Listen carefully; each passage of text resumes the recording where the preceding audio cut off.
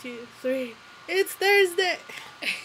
Can you just 2, 3. It's Thursday. You suck. Alright. This week is attraction and relationships week, so I brought, the whore with me. And, you wait. I would have to say my perfect girl would have Nicole from PCD's body, Natalie Portman's face, Emma Stone's humor, the redhead from House Bunny. Yeah. Keri Hilson's voice and style. So that would pretty much be my perfect girl. So Crystal, what is your perfect girl? Someone who is really cool looking and mysterious, maybe. A good sense of fashion, really attractive face. I really like girls with very stunning faces.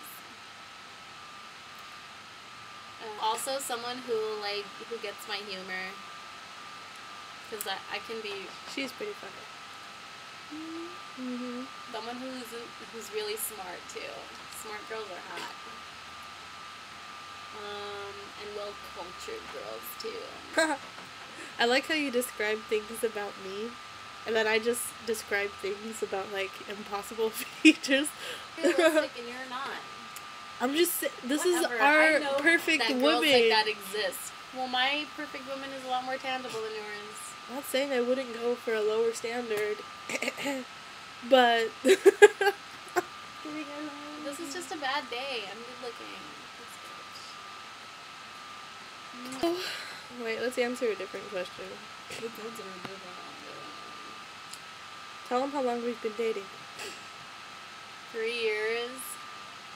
We've had for 3 años we've been together. Can you believe? Don't talk like that. So what hooked you on me, Crystal? Well, when I met you, you were all hardcore rocker girl. And you were all badass looking, and you had cool ass hair, and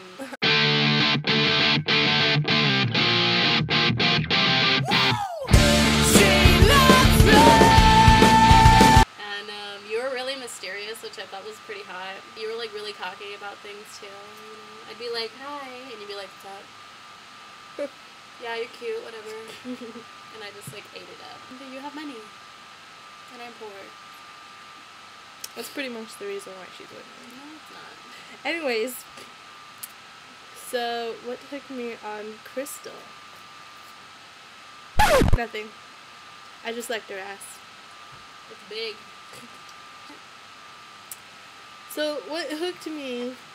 Sit down. No, I want to be on you. Sit down. I want to be on you. Stop. I like you. Get out. Why I like Crystal so much. I saw her in a play once, and I think that she can act as really cute. She's still my heart. I like girls that have talents, I guess, or girls that have something unique about them. Like my face.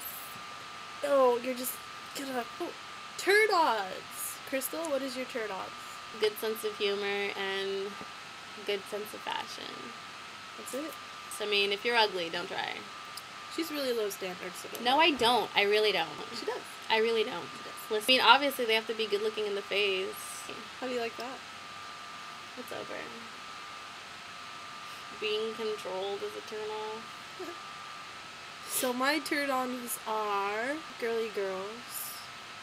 Like this thing. I'm not into butchy girls. Tattoos. This girl has a tattoo. I like adventurous girls. Weird girls.